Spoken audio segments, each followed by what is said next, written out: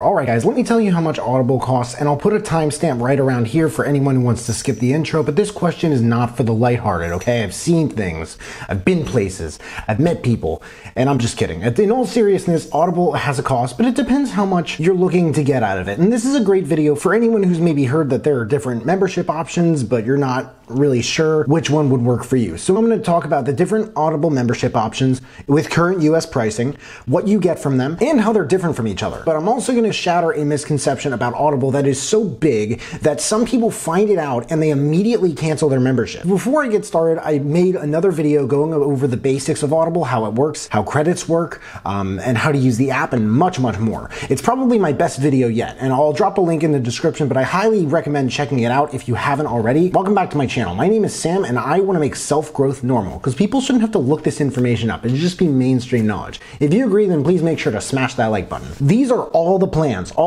There are 5 of them. 3 of them are monthly, 2 of them are yearly. And my guess is that one of these makes up about 80% of Audible members or more. And I'll explain which one that is and why it's so popular as well, but a lot of people watching this may not even need to watch the whole video because that one might be the only one they really want to know about. So let's start with the first one, Audible Plus. This is the Audible Plus plan. It's $7.95 a month. This is what allows you to listen all you want to something Audible calls the Plus Catalog. The Plus Catalog is a selection of thousands of audiobooks, Audible originals, which is basically audiobooks that are exclusive to Audible, sleep tracks, meditation programs, and podcasts. And just a brazen disclaimer here, this is not all of Audible. This is just a selection of it, and they add to it every single week. If you'd like to know how to access all of Audible, it's coming right up. The next plan is Audible Premium Plus. This is $14.95 a month. This gives you everything Audible Plus does and 1 credit every month. What's a credit? A credit can be redeemed on any book, no matter what it is, and you get to keep that book forever, even if you cancel your membership. The reason this is a big deal is that a lot of books on Audible, if you don't have this membership at least, they can be maybe $20 to $30 a piece. All the rest of the plans in this video, after this one, they build on this whole concept where it's basically everything Audible Plus has and a certain amount of credits. It's all the same benefits, just different prices and credit amounts. I'm just saying that in case later in the video anyone's wondering, does this still come with X or Y benefit? Good news, Johnny, they're all the same. But this one is the absolute most popular membership because I don't think most people really listen to more than like 1 book a month. And here are some of the other benefits, because if you do, you can always buy more credits when you run out at a discounted rate. I made a video about how to do this, and I'll drop a link to that in the description as well. But this membership also comes with some crazy off-the-wall deals. A lot of holiday sales and stuff. A lot of people know this, but Audible has a free month trial where they give you 2 free audiobooks. Until January 10th, 2024, they've had something, and they have a daily deal, which is a book for like $2.99 that changes daily. All books that aren't included in your membership that you have to buy to listen to are also discounted at the very minimum 30%. 30% or higher. A lot of the time you might see 60 to 70%, so these prices can be pretty nuts. It's a little like Audible's version of Amazon Prime, if you will, but this is a fantastic membership option. It's easily the most popular, and if you only listen to maybe 1 book a month, I'd recommend it for sure, because a lot of Audible's competitors, even if they cost less per month, they have nothing close to the same selection. Now, what I mainly do on this channel is actually nonfiction book reviews. So I review a lot of books, writing books, not podcasts, not sleep tracks, and not meditation programs. So I don't really use the Plus catalog that often myself, but assuming you guys also don't, I'll do the math for you as to how much each one of these plans costs per credit. If you have 1 credit, something to keep in mind, a book can sometimes cost less than a credit. So what I would recommend is just buying that book and saving the credit for a different book that costs more than a credit. And I'll link my video below on how credits work in 2024 as well. But I'm gonna start adding the cost per credit of each membership, not just what each membership is and how much it costs per month. So next up is Audible Premium Plus 2 credits. This is $22.95 a month. This is exactly the same as the last one we went over. The only difference is that instead of 1 credit a month, they give you 2 credits a month. The previous one was $14.95 a credit. This one is $11.48 per credit. So I'd recommend it to anyone who usually listens to 2 books a month. The next plan is the Audible Premium Plus Annual Plan. This is 12 credits. They give you 12 credits once a year. It's $149.50 a year. This plan is $12.45 a credit. I wouldn't recommend it to all that many people, really only someone who's been an Audible member for some time and they get 1 credit per month and they're like, you know what, I love using Audible. I get just the right amount of use out of it, but is there a way that maybe I could pay less for credit, like all in bulk or something, and not have to worry about it throughout the year? Kind of like if you could buy Audible credits at Costco or something like that.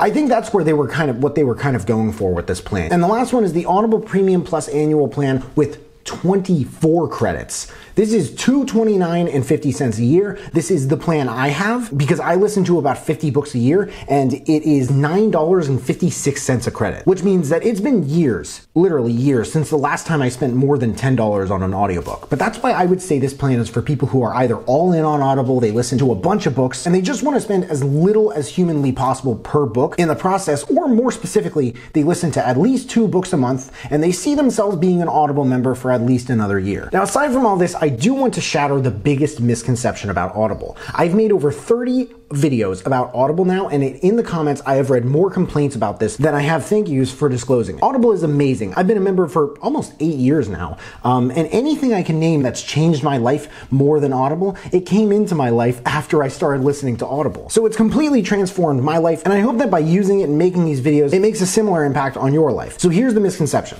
Audible is not what we would call, like people might think, an all-you-can-eat platform like Netflix or Spotify, where for a monthly fee, you have unlimited access to listen to anything you want. I mean, it is, but it's only for the Audible Plus catalog, which is just a small part of the many, many hundreds of thousands of books they have available. I do not know why this is. I don't. It might have to do with books not being as popular as music or movies or TV shows, and they're just not as decentralized. But I can tell you that audiobooks contain a lot more content than movies and music. Instead of 1 to 2 hours, like many movies or albums, most audiobooks can be 6 to 8 hours long, some as long as 30 or more. But that's where audiobook decentralization stands right now, and this may bother some people, but as understandable as that is, if you're looking for something beyond the library, where you just pay once a month and you listen to anything you want whenever, it doesn't exist, folks. Audible is the closest thing to it. It just is. If it does exist, I can just about guarantee you that it is not available in America. And if it is, I can just about guarantee you it does not have close to the same selection that Audible does, let alone customer service and the whole feature of permanent book ownership. So essentially that's what you're paying for, and they have a heck of a value proposition. The physical and digital ownership of books for quite some time is not and has not exactly been cheap. But when you compare the per credit prices at $10 to $15, and there are deals out here that shoot out all these different books for way less, it sounds like a good deal to me when Barnes & Noble are out here charging $20, $30, $40 a book. I'd rather spend $10 on a book than $30, wouldn't you? Every time my wife comes back from Barnes & Noble, every time, she'll say something to me about the price of books,